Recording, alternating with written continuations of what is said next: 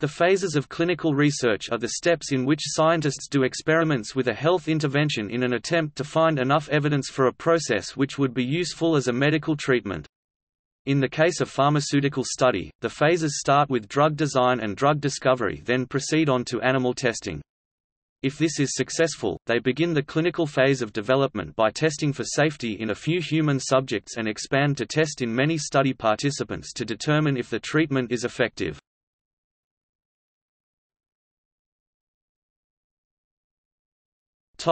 Summary. Clinical trials involving new drugs are commonly classified into 4 phases. Individual trials may encompass more than one phase. A common example of this is combined phase 1, 2 or phase 2, 3 trials.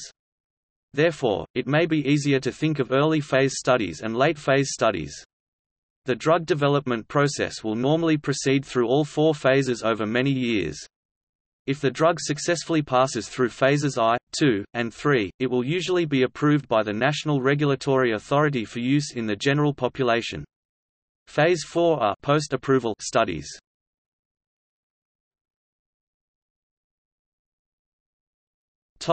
Preclinical studies. Before pharmaceutical companies start clinical trials on a drug, they conduct extensive preclinical studies. These involve in vitro, test tube or cell culture, and in vivo animal experiments using wide-ranging doses of the study drug to obtain preliminary efficacy, toxicity and pharmacokinetic information. Such tests assist pharmaceutical companies to decide whether a drug candidate has scientific merit for further development as an investigational new drug.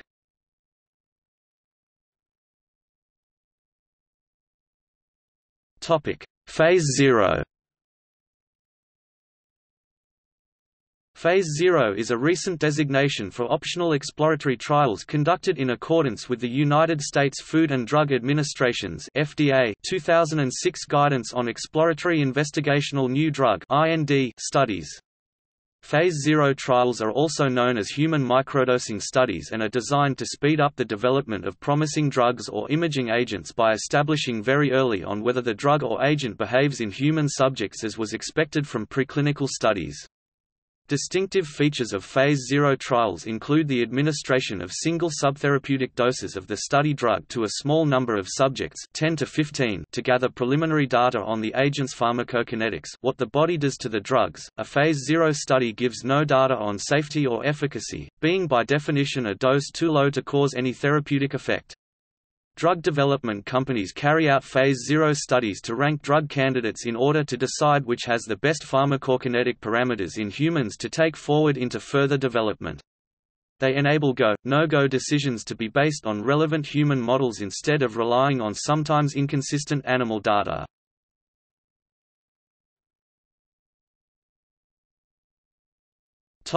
Phase 1.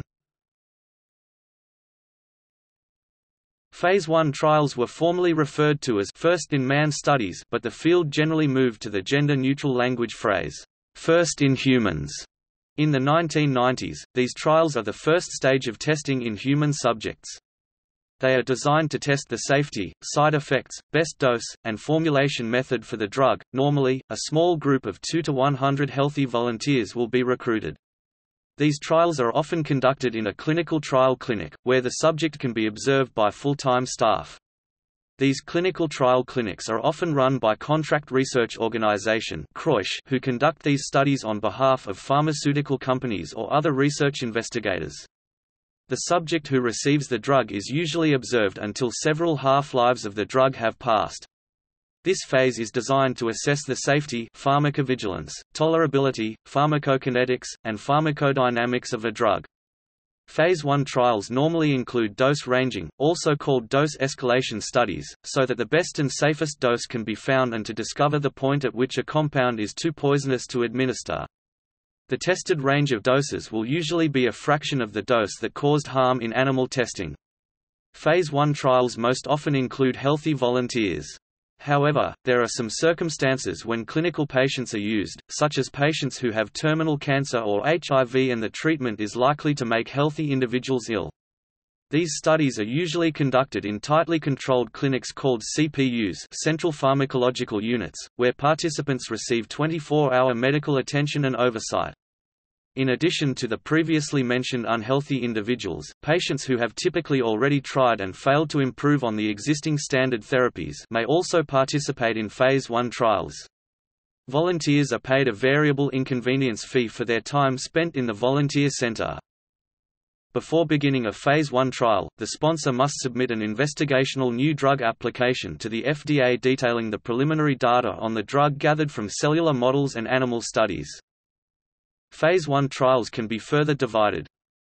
Single ascending dose phase Iowa.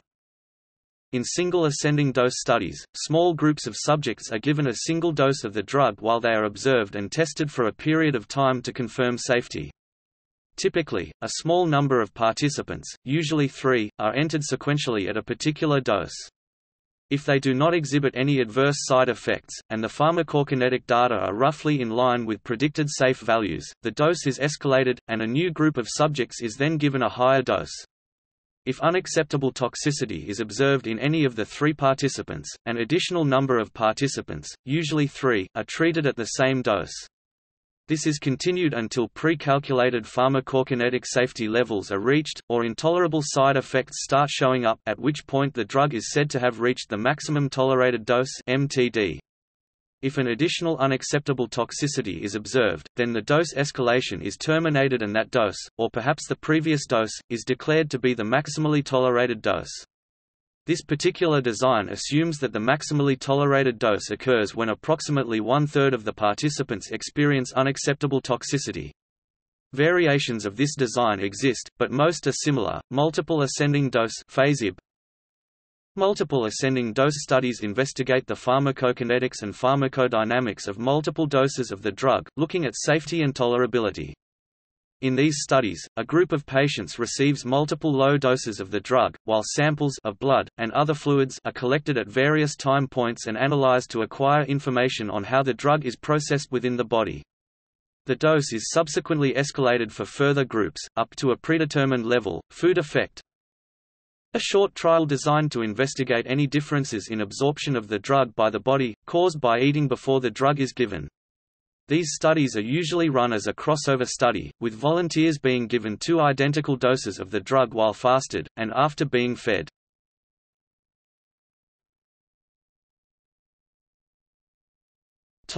Phase 2.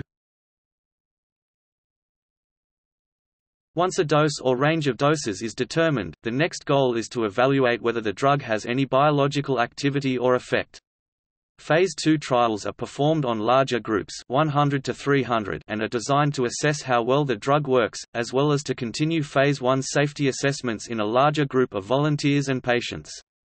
Genetic testing is common, particularly when there is evidence of variation in metabolic rate. When the development process for a new drug fails, this usually occurs during Phase 2 trials when the drug is discovered not to work as planned, or to have toxic effects. Phase 2 studies are sometimes divided into Phase IIA and Phase IIB. There is no formal definition for these 2 subcategories, but generally, Phase IIA studies are usually pilot studies designed to demonstrate clinical efficacy or biological activity, proof of concept studies. Phase IIB studies look to find the optimum dose at which the drug shows biological activity with minimal side effects, definite dose finding studies. Some trials combine Phase 1 and Phase 2 and test both efficacy and toxicity. Trial design. Some Phase 2 trials are designed as case series, demonstrating a drug's safety and activity in a selected group of patients. Other Phase 2 trials are designed as randomized controlled trials, where some patients receive the drug, device and others receive placebo, standard treatment. Randomized Phase 2 trials have far fewer patients than randomized Phase 3 trials, example cancer design. In the first stage, the investigator attempts to rule out drugs which have no or little biologic activity. For example, the researcher may specify that a drug must have some minimal level of activity, say, in 20% of participants. If the estimated activity level is less than 20%, the researcher chooses not to consider this drug further, at least not at that maximally tolerated dose. If the estimated activity level exceeds 20%, the researcher will add more participants to get a better estimate of the response rate. A typical study for ruling out a 20% or lower response rate enters 14 participants. If no response is observed in the first 14 participants, the drug is considered not likely to have a 20% or higher activity level.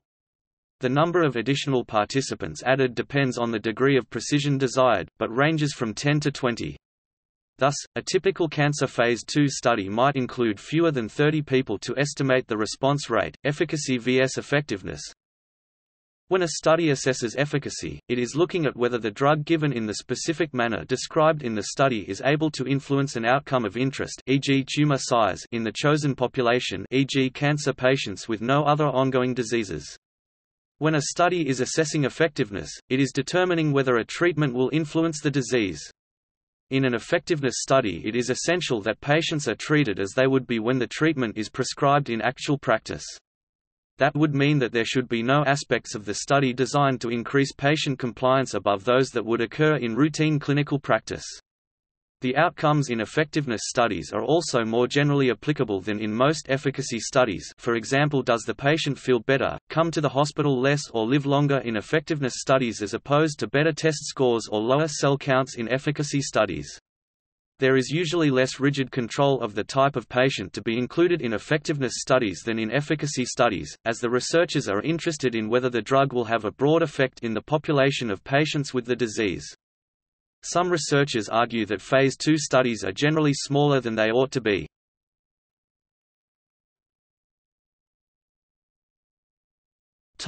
Success rate. Phase 2 clinical programs historically have experienced the lowest success rate of the 4 development phases. In 2010, the percentage of Phase 2 trials that proceeded to Phase 3 was 18%, and only 30.7% of developmental candidates advanced from Phase 2 to Phase 3 in a large study of trials from 2006 to 2015.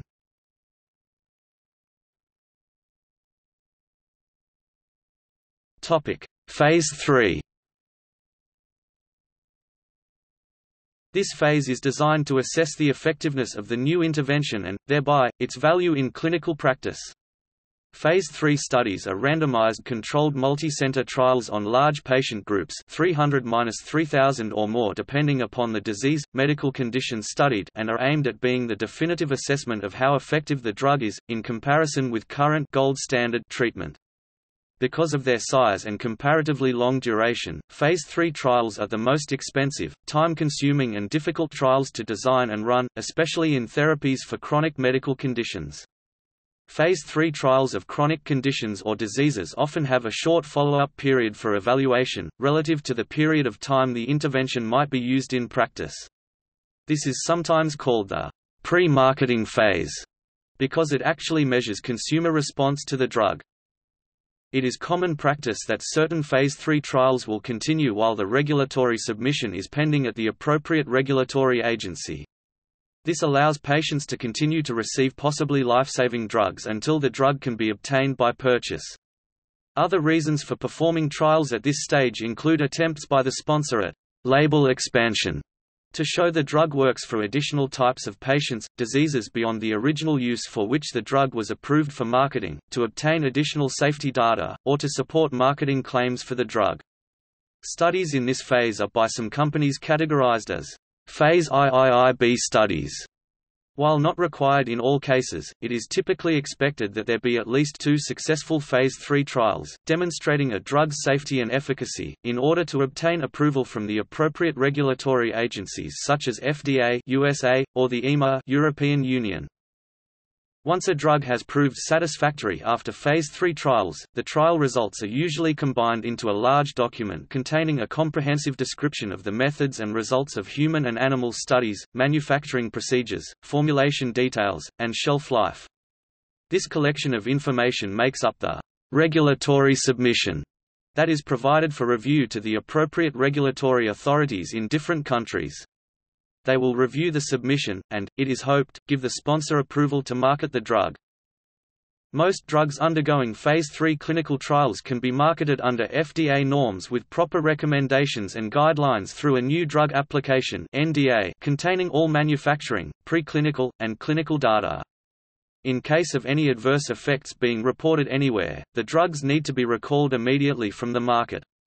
While most pharmaceutical companies refrain from this practice, it is not abnormal to see many drugs undergoing Phase 3 clinical trials in the market.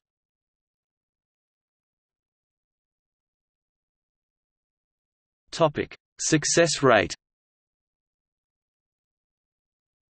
As of 2010, about 50% of drug candidates either failed during the Phase 3 trial or are rejected by the National Regulatory Agency. Phase 2-3 cost.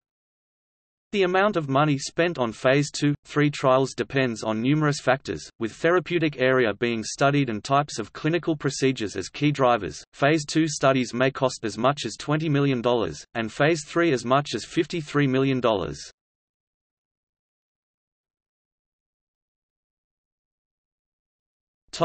Phase 4. A Phase 4 trial is also known as post-marketing surveillance trial, or informally as a confirmatory trial. Phase 4 trials involve the safety surveillance pharmacovigilance and ongoing technical support of a drug after it receives permission to be sold, e.g. after approval under the FDA Accelerated Approval Program. Phase 4 studies may be required by regulatory authorities or may be undertaken by the sponsoring company for competitive finding a new market for the drug or other reasons. For example, the drug may not have been tested for interactions with other drugs, or on certain population groups such as pregnant women, who are unlikely to subject themselves to trials. The safety surveillance is designed to detect any rare or long-term adverse effects over a much larger patient population and longer time period than was possible during the Phase 1-3 clinical trials. Harmful effects discovered by Phase 4 trials may result in a drug being no longer sold, or restricted to certain uses. Recent examples involve cerevastatin, brand names Baycol and Lipobay, troglitazone, Resolin, and rofecoxib, Vioxx. The minimum time period mandatory for Phase 4 clinical trials is 2 years.